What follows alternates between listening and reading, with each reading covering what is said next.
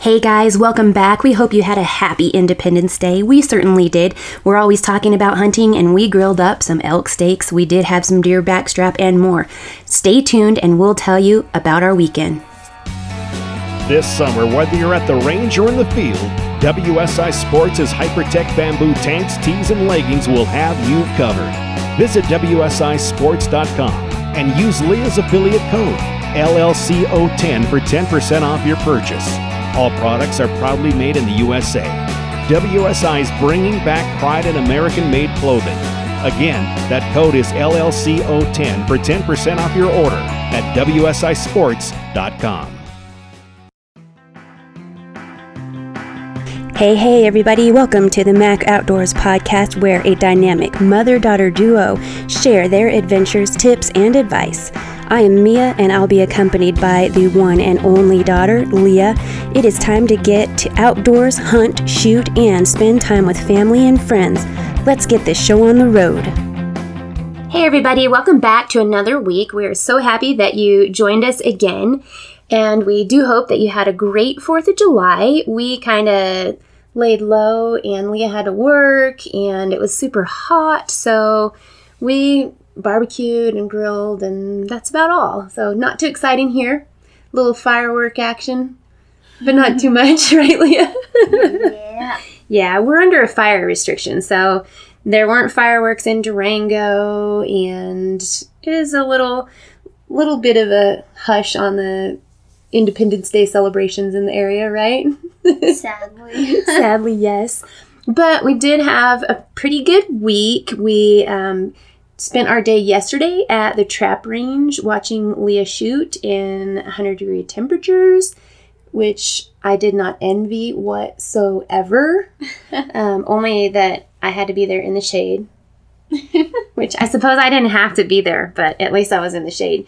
At the trap range, you, of course, are standing out there on a concrete pad in the sun with the just blasting down. So I did feel a little sorry for Lea. She shot some good rounds and then came back and she talked about shooting another one, but we said no go because her face was flushed and I could tell she was overheated already. So she'll have to go early in the mornings before the heat rises in the future, right? Yes. Is that a good tip for others who want to go shoot? Like, try to get out there before 10 a.m.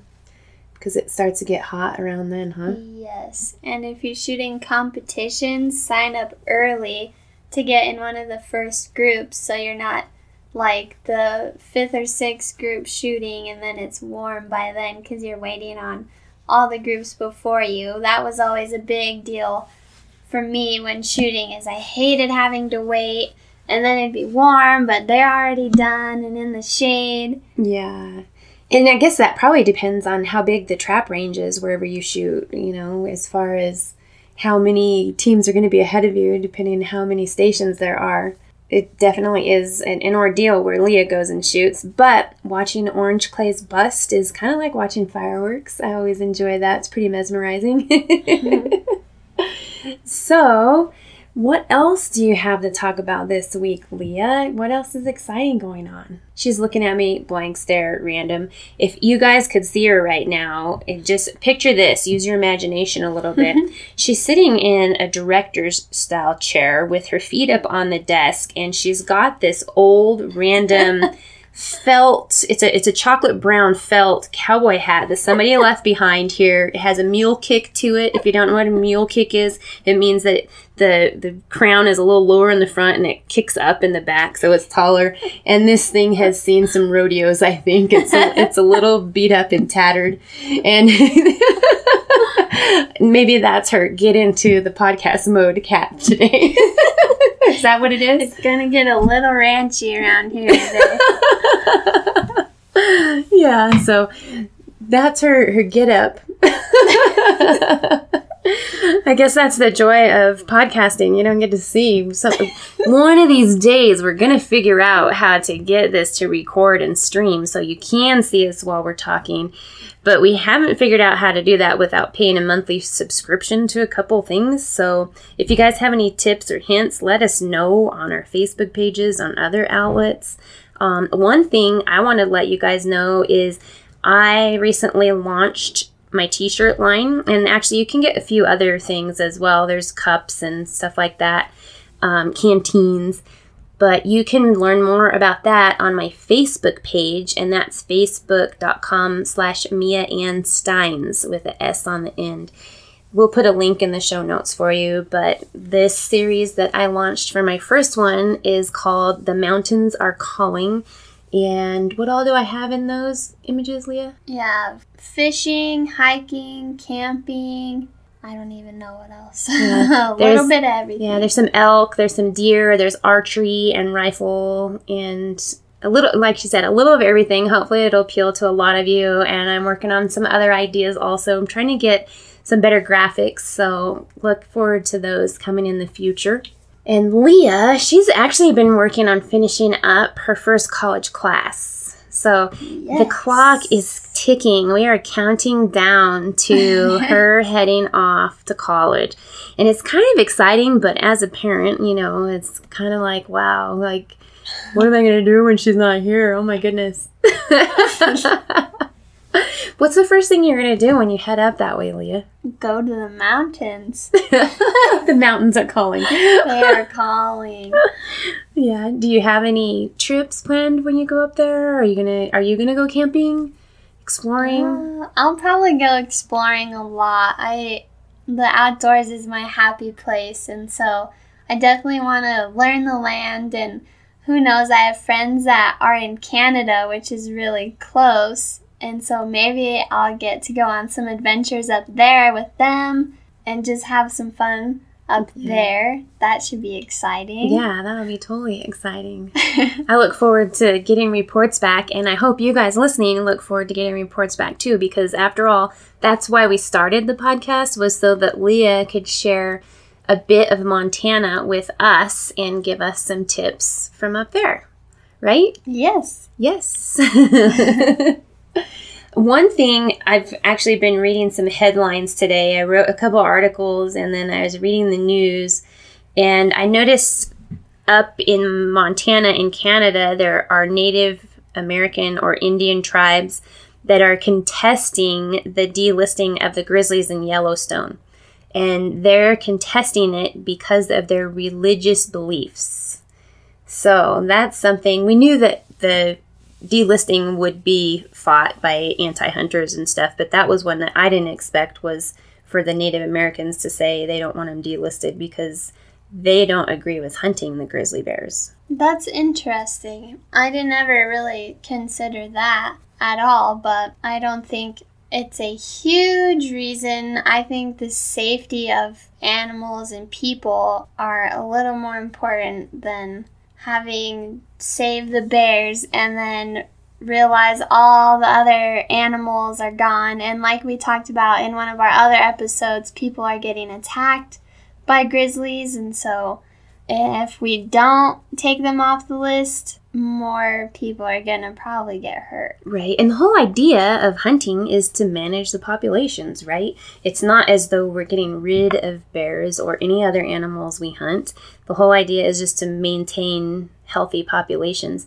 I actually had a few people, I don't know that they're anti-hunters, but the few people argued with me on social media outlets. I had shared a press release about the delisting on my website, and a few people didn't agree with the delisting. They said that there were 50,000 way back when, and now there's only hundreds and so forth.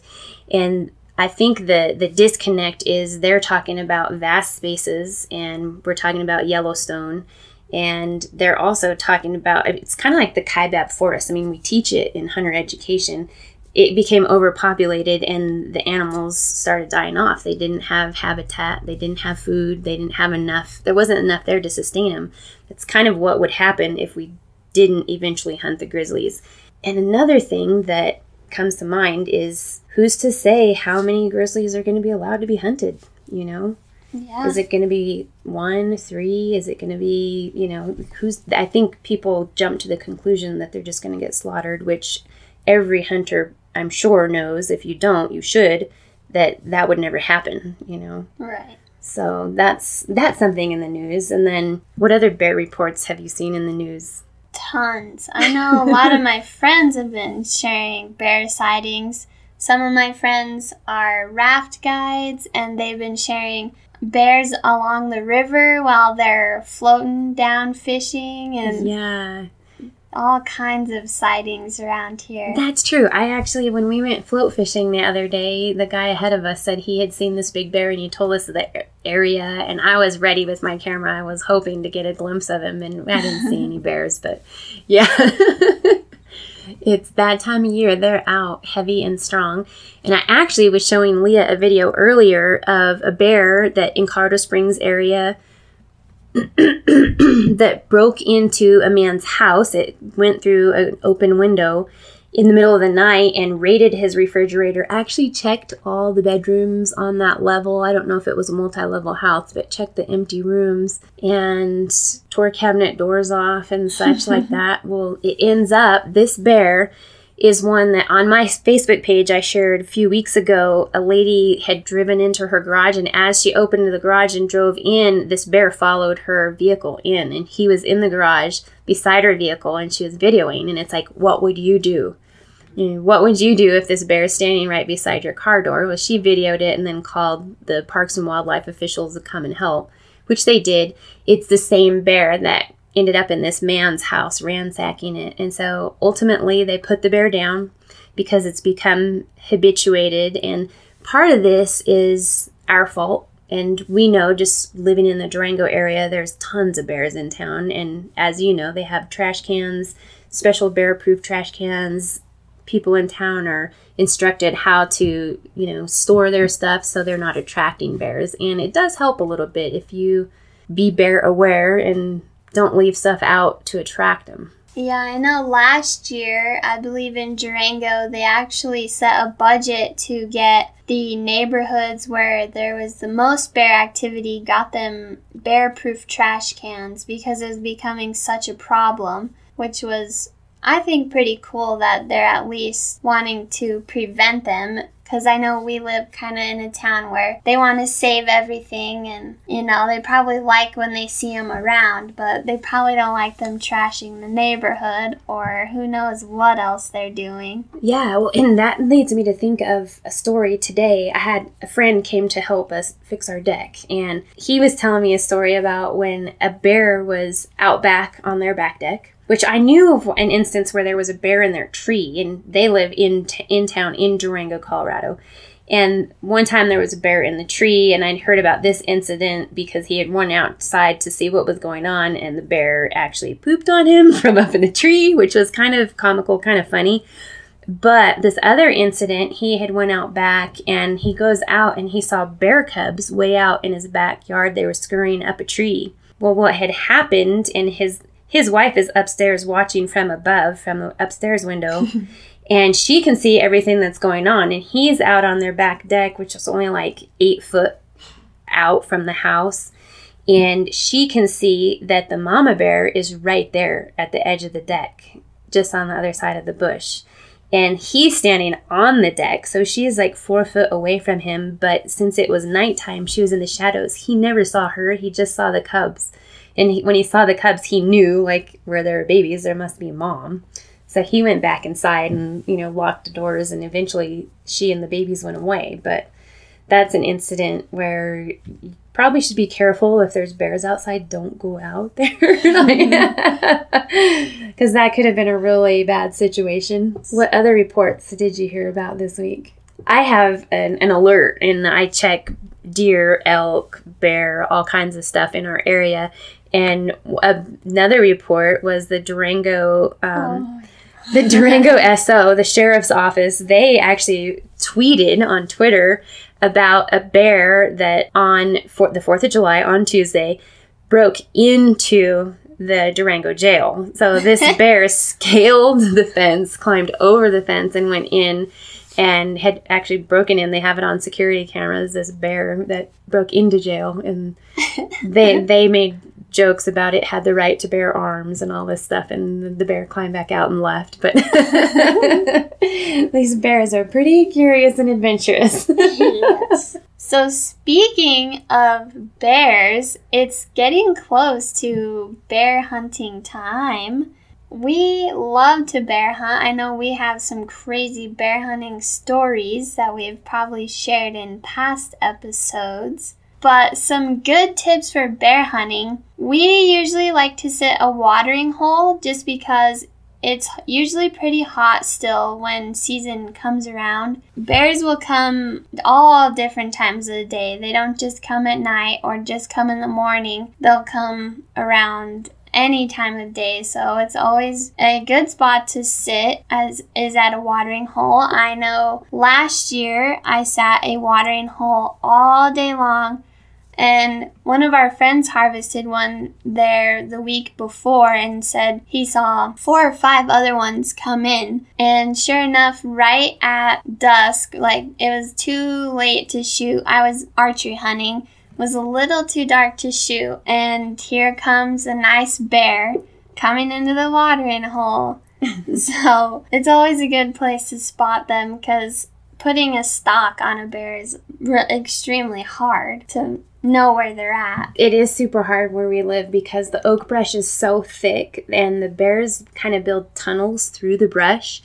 So even if you do see one and then once you lose sight of it in the brush, it can go any direction. So it's kind of tricky if you're hunting in these thick covered areas. And that's part of why water holes, especially if you're archery hunting. If you're rifle hunting, it's a little different story because you can get a little further away, get a more expansive view. But archery hunting, it's definitely a little trickier to get close to them. A couple years ago, I actually circled a thicket and the bear was on the other side. And he eventually snuck out of there. I don't know where he went, but he was within range, but too much oak brush in the way.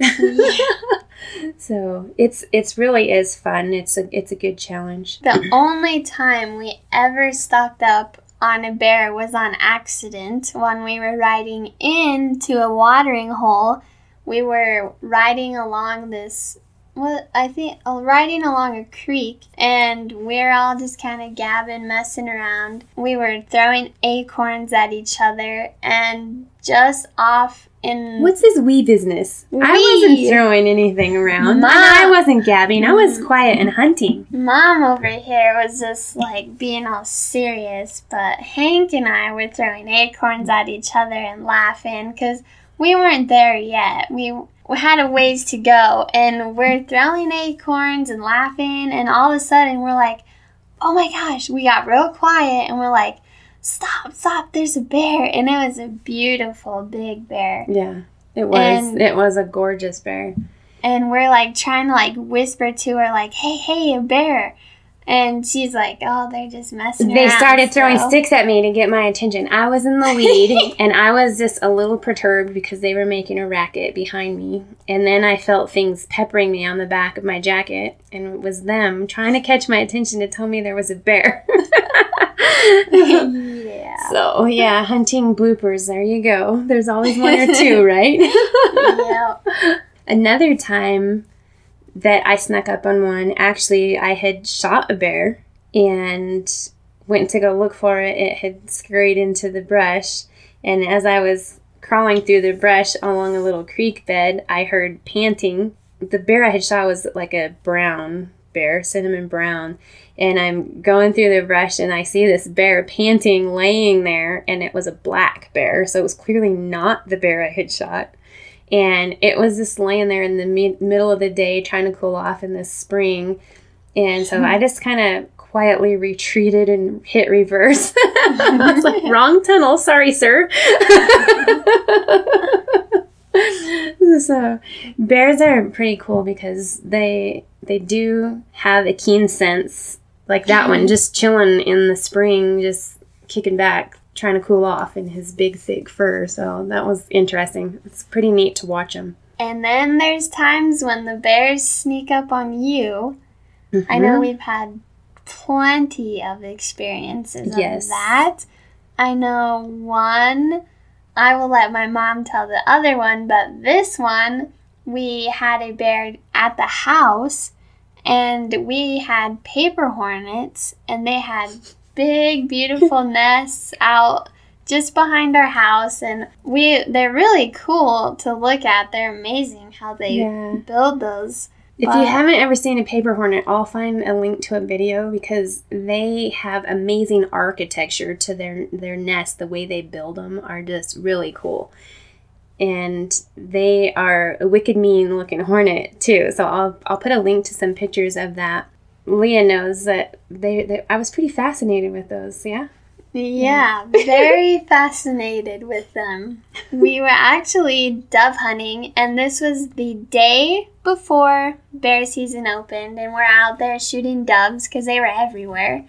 And so we kind of split off, like, okay, you go up here and I'll go out here. And she comes along and sees the paper hornet nest, and it's all broken, and she's trying to take pictures of the inside and all the cool. Structure is really cool inside there. But the hornets were super mad, and I don't know why they were so angry. And then looks up, and there's a bear right there. I guess she snuck up on it, but it snuck up on me because she was on the hill. She was on one hill, and I was on the other hill. And I didn't know. I'm just out here looking for doves. Well, she scares this bear, and it runs up and over the hill and away. Did you call me first? You called me because I was taking pictures of the structure inside this broken hornet's nest. It's really cool. The chambers inside there are awesome. And these hornets were mad. I mean, none of them were stinging me, but they were a little upset. Their house was broken. And I turn around and look, and the bear was 10 feet away from me. And I was like, oh my gosh. So I turn, I'm like, let me take a picture of the bear. So I tried to get a picture of the bear, but I had already startled him and he was running away. And so I was trying to sneak around the hill, try to get a good picture, and he was gone. And I was like, dang it, where'd he go? And he actually, I had went left and Leah had went right. And when this bear ran away, it went left. So it shouldn't theoretically be anywhere near Leah because she was on the right. So needless to say, a little bit later, my phone rings. Yeah, so I'm out here just looking for doves in the oak brush. We got big, tall ones out there, and I'm just kind of cruising, looking around, and all of a sudden I hear, like, this panting, and I'm like, what is that? And I look, and it's a bear. And, of course, I'm like, the first thing I'm like, oh my God, a bear. And I like freak out, like, oh my gosh, like, what is it doing? And like, it was just like oblivious to me. And so I jump behind this tree. Of course, it's like not even 6 inches wide. And I'm like, oh yeah, I'm hidden now. Like, not like maybe as thick as my shotgun was. Like, might as well just stand there behind it. But I get my phone and I call my mom, like, Mom, there's a bear. And she goes, take a picture of it, and hangs up on me. I was like, oh my God. So I call Hank, and I'm like, there's a bear. And I was like, it's right in front of me. And I literally could have barely reached out and just touched it. Like, it walked right next to me, like, brushed up against me pretty much. And I was like, oh, come on, you're exaggerating now. Come on. It was an arm reach away. I couldn't pet that thing. And I was like, oh my gosh. And I told Hank, there's a bear. And then by the time, like, he comes out, he's got the rifle and everything, because we're like, oh my God, this bear. And then he's like gone. He moseyed on already. And I was like, well, I can't believe you hung up on me. And then I didn't even take a picture of it because I was so worried. And from where I was, honestly, I thought she was looking out into the pasture and saw the bear that I had just scared. Because as I said, it ran the opposite direction. Apparently, it looped around, circled back, and headed her way. But it didn't even slow down near you, did it? It just walked. It didn't even stop to say hi or anything, which was okay by me. She did have a shotgun for self-defense if necessary. I mean, really, you could defend yourself. I don't know what I was going to do on the other end of the phone to save you. But that's always a funny story that we recount that one a lot because it was a scenario where a bunch of different things added up to, like, why. Everything was like, why am I standing in the middle of these hornets that are buzzing around taking a picture of their nest? Why is this bear standing there watching me look at the hornet's nest? And then he takes off when I turn to take his picture. What the heck, even? And then, of course, he runs left, but he ends up right. I don't even know how it ended up over there. Then she said that was the day before season open. We all had bear tags. Never saw the bear again. Yeah. He knew. Yeah, so that's it. One of the bear encounter story that we have. We have to share one more story of hunting in the blind, the one that snuck up on us. Oh my goodness. That one is a good one.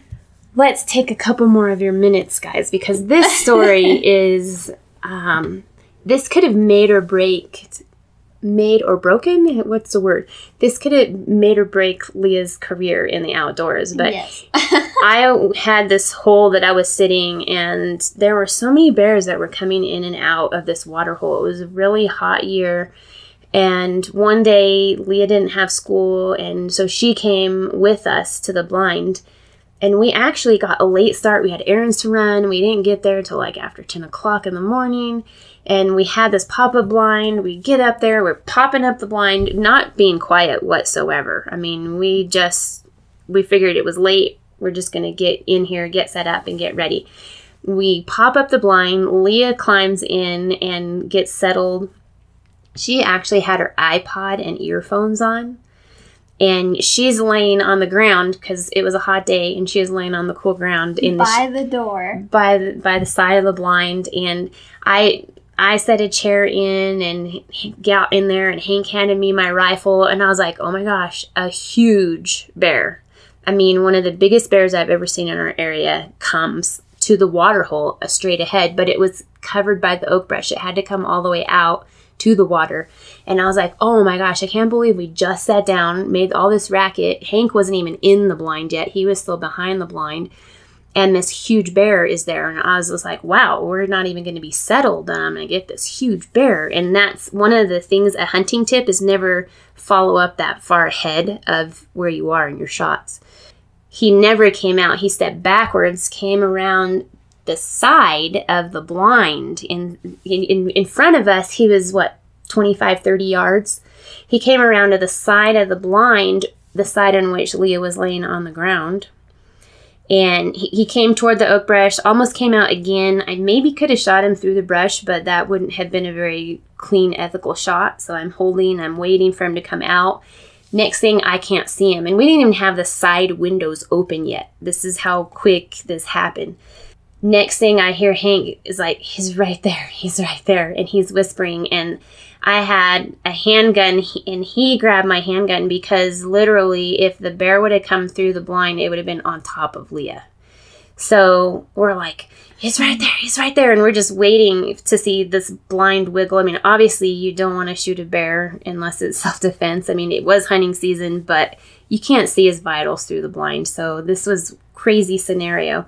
And all the while, Leah's down there on her iPod playing a game or reading, or I don't know what she was doing, but Hank and I are whispering back and forth, and finally the bear took off. It just left, just like that. And we never saw that big old bear again. But as I said, that one, that could have ruined Leah's hunting forever, honestly, if that bear had touched the blind. I don't even want to know what would have happened in the whole scenario. Yeah. I mean, it ended up like as a really cool experience. I wouldn't say I was ever scared. I just really didn't want Leah to have a bad experience. And we did have guns to protect her and stuff like that. But still, that would have been a little unnerving to have the bear even touch the blind. So there's another experience. Bears are wild animals. They're not teddy bears. I know a lot of people think of them as the cuddly bears we put on our beds, but they're not. They're wild animals, and they can tear you apart. They have claws, just like the video we talked about in one of our, what episode was that, 21? If you go back and listen to 21, we talked about bear attacks, and you can learn a little more there. In our area, there's actually more and more hunting licenses every year because the bears are becoming overpopulated, and that's why these reports like the Colorado Springs garage and the bear breaking in the house, there's more and more reports because there's a lot of bears, and we've moved into their habitat. it's a part of conservation. We have to manage them and also give them habitat where they can live safely. I know, I love bear hunting. It's not just as easy as it sounds. Like, sit a watering hole and a bear comes in. Like, you also have so many awesome memories, as we've shared some with you, and I'm sure both of us have written a couple stories about them on our websites. Oh my gosh, yes. Actually, you just saying that made me think of Canada and the bear cubs in the tree beside me. Did we talk about that in an episode yet? We're going to have to share that story later. Well, we have so many more stories to share with you guys, but I think we've carried on this episode long enough. So thanks for listening, and we hope that you come back next week to hear more of our crazy hunting stories. And we hope you learn a little along the way as well, and maybe you can share some tips with us too. Yes, we always love learning new things, whether it be about hunting or fishing, anything. We love to hear from you guys. Yep. Thanks for tuning in, and we'll see you guys next week. See you next week.